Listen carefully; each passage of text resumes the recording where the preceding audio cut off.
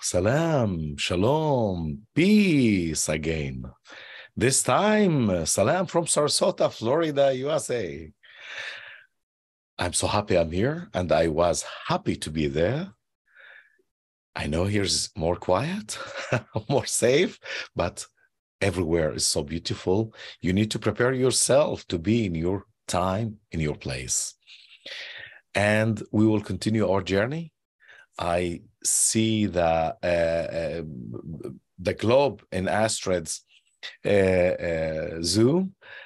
I think this is our journey. This is our journey to get to everywhere inside the hearts of all of the people all around the world. And just yesterday, we say a very important thing. We say, you know what is the meaning of salam, the sixth name of God? Salam is equality. Not only peace, it's equality, it's love, it's connection. And here is the equality, love, connection between all of us here in this beautiful arch of light and love. And as we know, we do a great process to get to the heart of the world, Jerusalem, to be there and to touch it, to love and to hug sometimes, or always. Then each time we have a new great person to pray for all of us. And we know that all of you are great. And we know that you pray with us. You will ask us, how do you know? We feel the whispering, the beautiful whispering of your prayers without words. We get and we got the energy of your light coming to our hearts. Then this is the connection of love. And today we have a great person with us.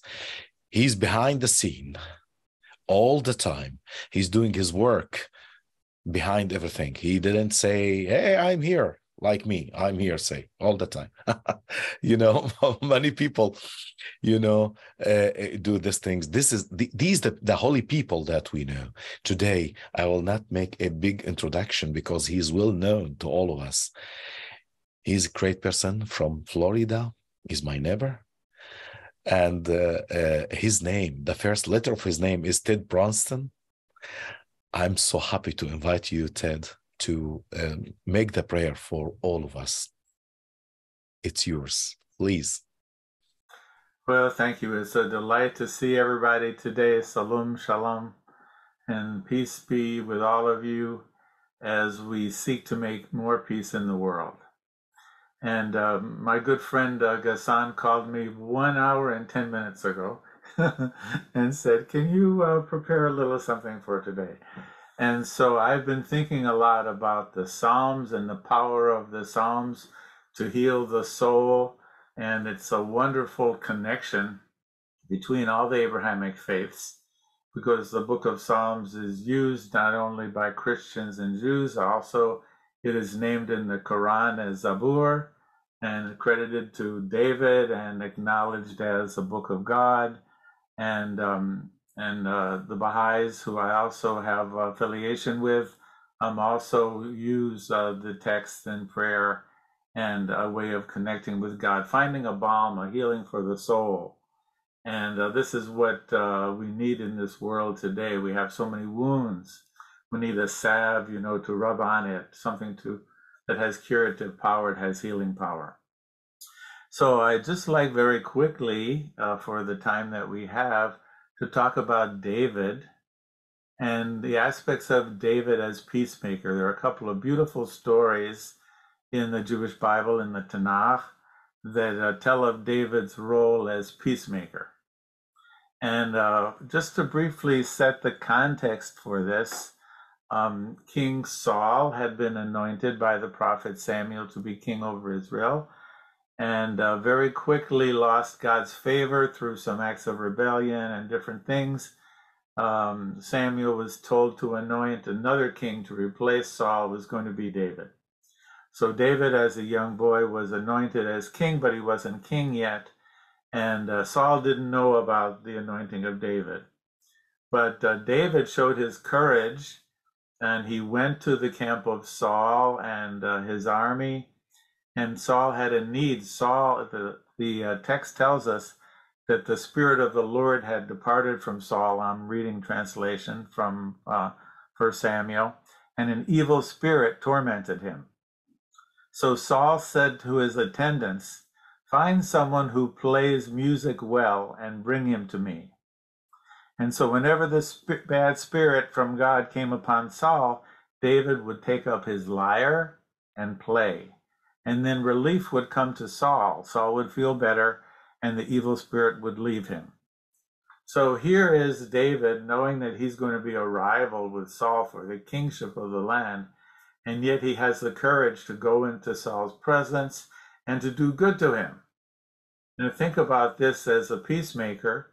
What can we do for our enemies that will bring them joy, that will bring them comfort?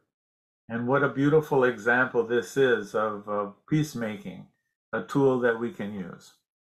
So a little bit later, the rivalry intensified between Saul and David. Saul learns that David had been anointed as king to replace him, and he got angry, and he sought to hunt David down with his army and to kill him. But David continued to show compassionate, and the story is that Saul and his men began to search, again reading from 1 Samuel, and David was told about it, and he went down to the rocks and stayed in the desert. And so Saul was going along on one side of the mountain, and David, his men, on the other, and David was hurrying to get away from Saul, and Saul and his forces were closing in on David to capture him. And so Saul was told that David was in the desert of En-Gedi, which is, of course, by the Dead Sea, a beautiful spring there, by the Salt Sea. And so Saul took 3,000 able-bodied men from all of Israel and went out to look for David near the crag of the wild goats, which is what Gedi means, En-Gedi. And so there was a cave there, and Saul went into the cave to rest, but David and his men were hidden far back in the same cave. And so the men said, David's men said to him, "This is the day that the Lord spoke of, when I will give your enemy into your hand to deal with him as you wish." And so David crept up unnoticed, and he cut off the corner of Saul's robe. Notice he didn't kill him, even though he had the opportunity. He just left a little mark to show that he had been there by cutting off a piece of his robe. And so when Saul left the cave and went his way, and David came out and called to him, and says, "My lord the king." And Saul looked back, and David bowed down and prostrated him with his face. And David said to Saul, "Why do you listen to your men who say David is bent on harming you?" So David gave Saul his oath of loyalty. Again, what a beautiful example of peacemaking.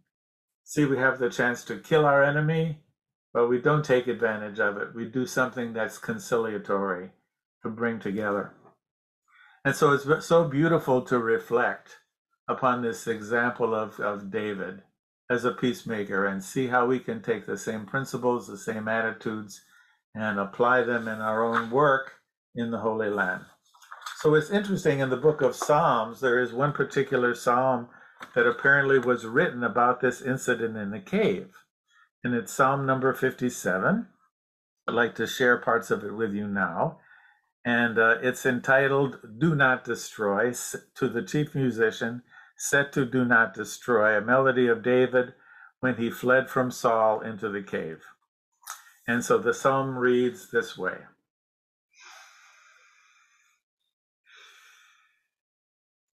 "Be merciful to me, O God, be merciful to me.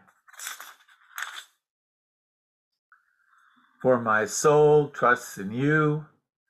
In the shadow of your wings I will make refuge, until all these calamities pass by.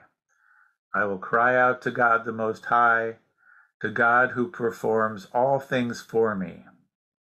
He shall send me from heaven and save me. He reproaches the one who would swallow me up. God shall send forth his mercy and truth. I will praise you, O Lord, among the peoples. I will sing to you among the nations. For your mercy reaches into the heavens, your truth unto the clouds. Be exalted, O God, above the heavens. Let your glory be above the earth. So again, reflecting upon David, his trust in God to even put himself in what might have been dangerous situations to pursue a course of peace and reconciliation with his enemy. And so I would just like to conclude very briefly with a quote from Baha'u'llah from the Baha'i writings that speaks to this issue of unity and peacemaking. The well-being of mankind, its peace and security are unattainable until its unity is firmly established. And again, the well-being of mankind, its peace and security are unattainable unless and until its unity is firmly established. And again, the well-being of humankind, its peace and security are unattainable unless and until its unity is firmly established. May it be so in our day. Thank you. Amen. Amen. Ameen. Amen. Thank you, Ted. Thank you so much. And thank you to be with us in this small notice to you. And you know, in the Holy Land, usually when we prepare, we ask some person and another person to be, instead, if there's no. Today, the two they canceled.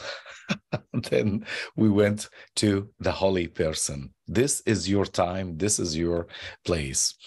Thank you for this so deep prayer, Ted. And I think we got all of the holiness to continue our process for praying to the Holy Land and all over the world. Thank you all for coming to be as one heart to be with us. We love you all and see you, inshallah, next vigil with another energy, with another light and love. Thank you so much and see you soon. Salam, shalom, peace.